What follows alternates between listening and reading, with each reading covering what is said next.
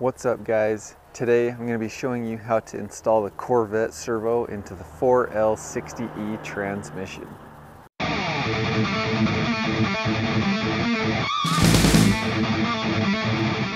Okay, the first thing to remove this little heat shield right next to the transmission fluid pan here. And this is on the passenger side of the truck. There's two bolts.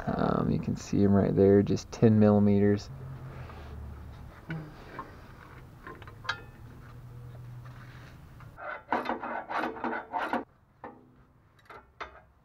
Okay, so I got that heat shield off, and you can see where the servo is.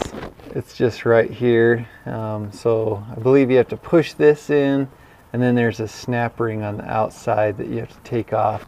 So let's see if that will come out. Looks like we probably got it there. So I thought this thing was kind of supposed to be springy. I think it did go in a little bit when I was pushing on it earlier, but I thought it was supposed to kind of come out when you let the pressure off it. I know there's an O-ring in there that you have to get to. You just have to cut it out. Alright, so I got some vice grips on this thing so I could kind of move it around and try to pull it out. Sorry, this camera works probably terrible, but there's not much space in here. So after working it just, a little bit, there we go. So I'm just kind of, well, hopefully you can. Let's see if I can get the light a little bit closer. So you can see that blue O-ring right there. So the next step is to pull that down and cut it, and then just pull it out, and then we should be able to get the whole unit out. Okay, so I finally got that stupid thing cut. You might be able to see the little gap in that O-ring. So now I just need to grab one of those ends with the needle nose pliers and pull it out. Okay, so I got one end out a little bit. Yeah, just grab it with your pliers and slide it out. It comes out pretty easy once you can get a hold of it. Ooh. There we go. And now this thing should come out. Yeah. And watch for the ATF fluid. Okay, so I finally got this thing out. This thing sits in the transmission like this. This is the outer housing. And then there's this first, I don't know what these are called, but this piece you're going to reuse. Make sure you put it back in the same way. One end on this sticks out a little bit farther than the other end. The part that sticks out is going to be, it's just going to lay in there like that. So we're going to reuse that, and then this piece will be changed. And just remember that these little flanges go on the outside. And then on this piece, there's this spring here. We're going to have to take this off. There's a little snap ring holding it in. So we'll get that off, and this shaft comes out. Take this part out. So I got this snap ring off for the spring and stuff. I don't know if you can see it. There's a little groove that this just slides into that holds this stuff on. I just barely held this down with my finger, and then just got a screwdriver and pulled it out, and it came out pretty easy. Then yeah, that spring comes off, and then you need to pull this shaft out. I'll try tapping it with a hammer here. Oh. And now we need to get this cover off. There's another snap ring right here.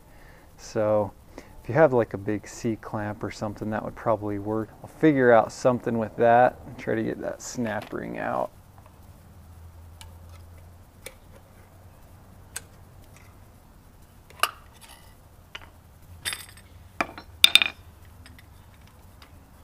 So I got that off. I believe this will be replaced. These are the new parts right here. So this kit here, I got it off of Amazon, and it was like $13 if you just order it and get the free shipping or whatever. It's pretty cheap.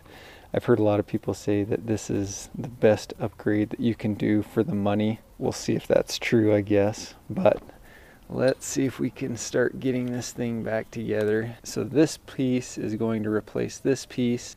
That means we need to put this spring back in here and then put that snap ring back on top.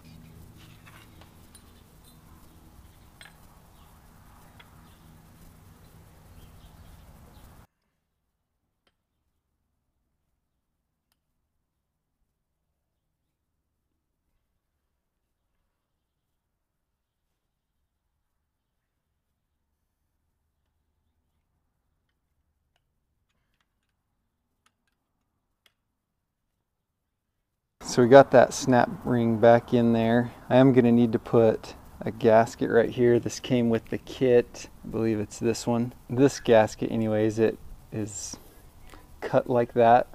It is supposed to be like that. And then it looks like this littler gasket is supposed to go on the outside of it. Put that on. Okay, so now, yeah, we put this shaft back in and it goes so the point is gonna, well, let's see, whoops, yeah, it goes like this. There we go.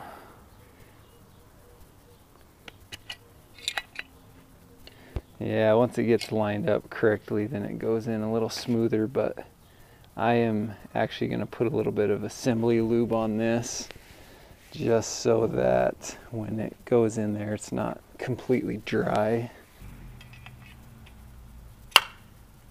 Then we need to put this spring back on.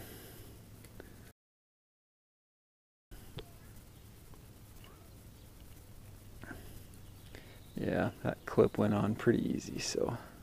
Okay, so then we put this piece on, just slides on. Just try not to get that gasket all fouled up in there. Okay, there we go. So got that piece on. So this red gasket will go on this piece. I'm going to lube this up a little bit too. Okay, and then the last piece is just this part that we're reusing. We'll just go on here. All right, so there we have it. That's how it will go in. It'll just slide back in the way it came out. And then you're going to put this blue gasket. That's the same one that you cut off when you were taking it out. It will go on here, maybe, and then you just put that back in, compress it, and then put that snap ring back on, and you should be good to go. I guess you got the heat shield too, but that's how it will go back together. I probably won't show it because I can't get very good footage underneath there anyways. I will do another video of me driving around, a little before and after driving, just to do some comparison and do a quick review of the servo. I'll put a link to that.